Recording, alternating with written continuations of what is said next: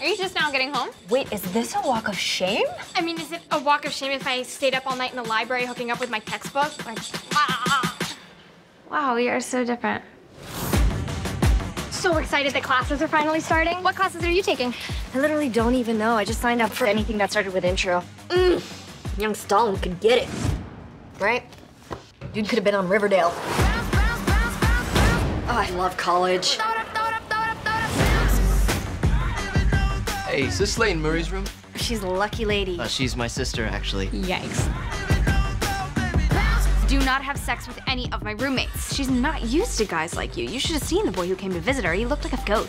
I did forget my toothbrush. Put a shirt on. All right, this is yours, Whitney. This is yours.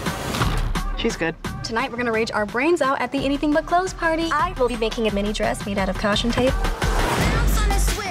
Did you just get a mysterious envelope? It's my invite to Kappa's pre-rush brunch later this afternoon. Your name is Ashley, too? I spell it A-S-H-L-E-E. L-E-I-G-H. L-E-Y-E. I look forward to seeing you all on Selling Sunset one day. You had a one-night stand. I know. That is the sexiest thing I've ever heard.